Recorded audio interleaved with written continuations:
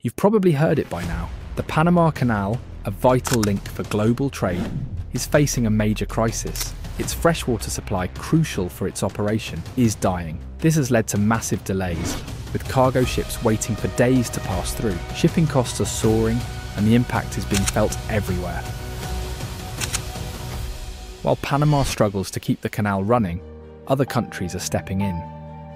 They see a chance to take over the canal's role and capture the $270 billion worth of goods that pass through it each year. China is planning a new canal in Nicaragua, Mexico is building a land-based trade route, and even the US has raised talks about reclaiming the Panama Canal. So as the race to replace the canal has begun, the question is which of these mega projects will rise to replace this 110-year-old trade route? Why is this iconic engineering marvel struggling to keep up with global demands? And what could this mean for the future of global trade and your everyday life? This is the story of replacing the behemoth Panama Canal trade route. But the question is, why is there even a need to replace the canal forever? Well, no doubt the Panama Canal has been a pillar of global trade for over a century. And you already know its history, or what it has delivered. But with rising challenges, from a dying freshwater supply to increasing congestion, its future is in jeopardy. So, the more concerning factor is its future. In 2023, the canal faced its third driest year on record, leading to significant operational restrictions. To conserve water, authorities reduced vessel traffic, causing delays and prompting ships to seek alternative routes.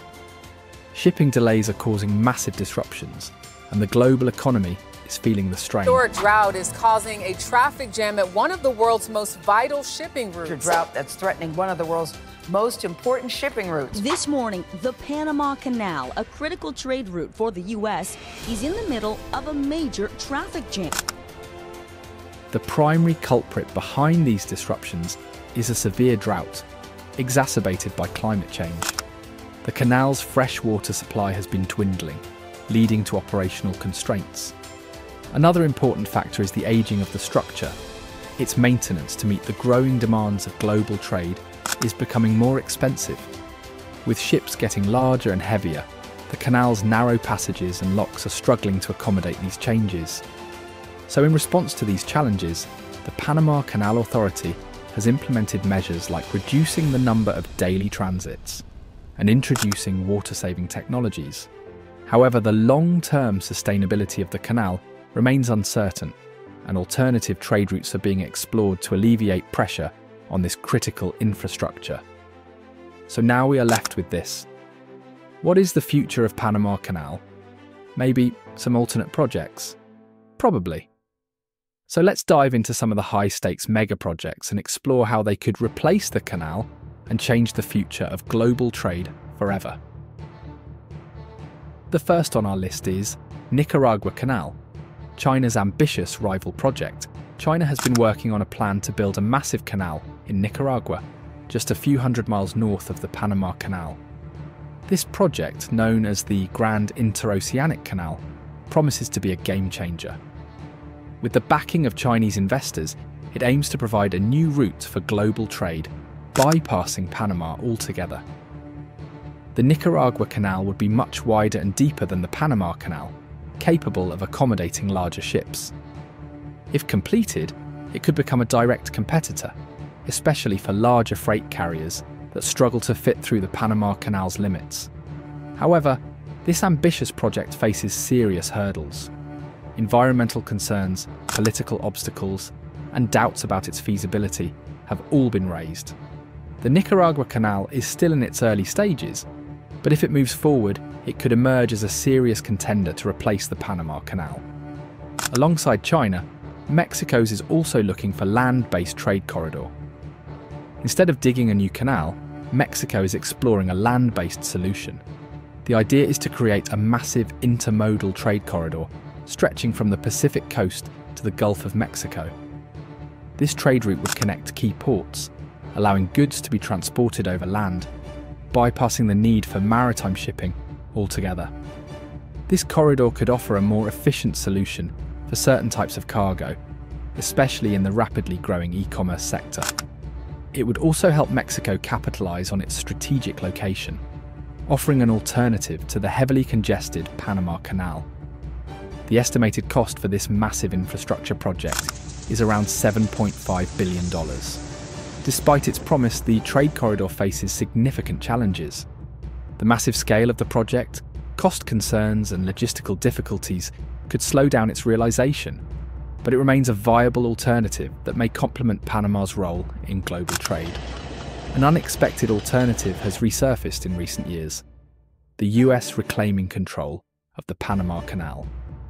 The idea of the US regaining control has been discussed intermittently, with proponents arguing that it would help secure American interests in global trade.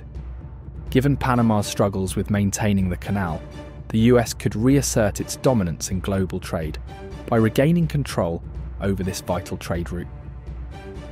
While this is an extremely controversial and complex idea, requiring delicate diplomatic negotiations, it shows just how high the stakes are in the race to replace or supplement the Panama Canal.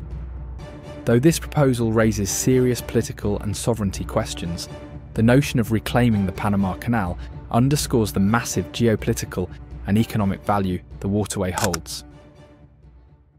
Another alternate is the Mexico's Interoceanic corridor.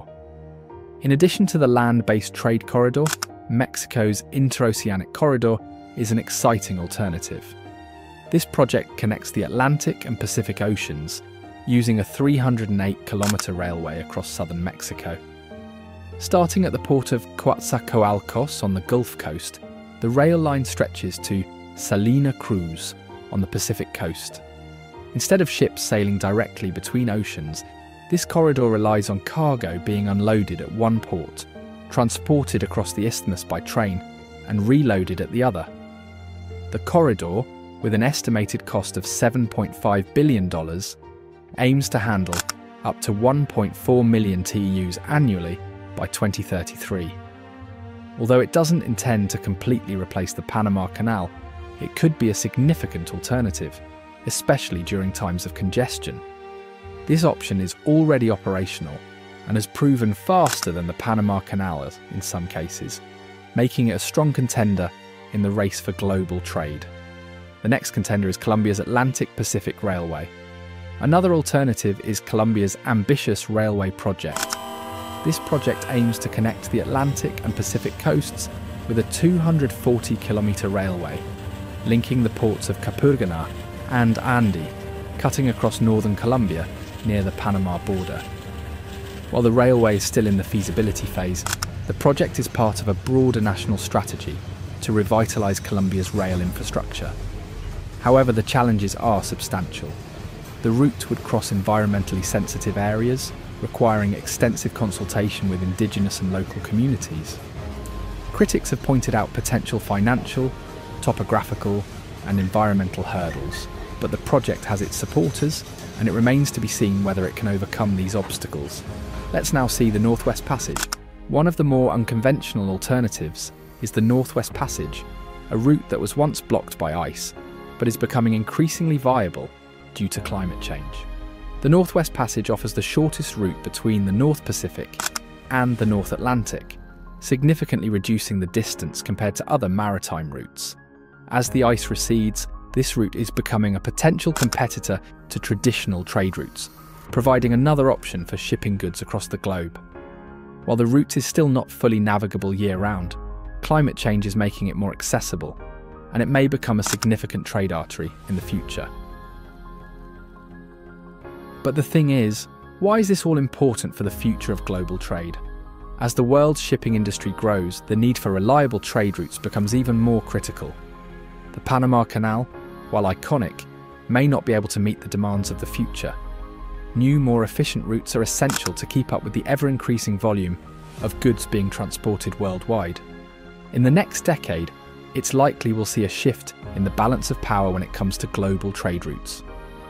Whether it's through Nicaragua, Mexico, or even a reclaimed Panama Canal, the alternatives to the current system could reshape how goods flow across continents.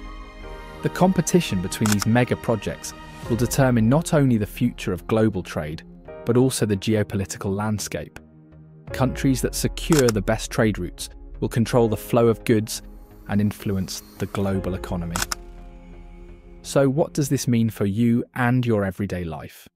These changes won't just affect giant corporations and shipping giants. The ripple effect will be felt by consumers around the world. Shipping costs will continue to rise, impacting everything from the price of imported goods to the delivery times of your online purchases.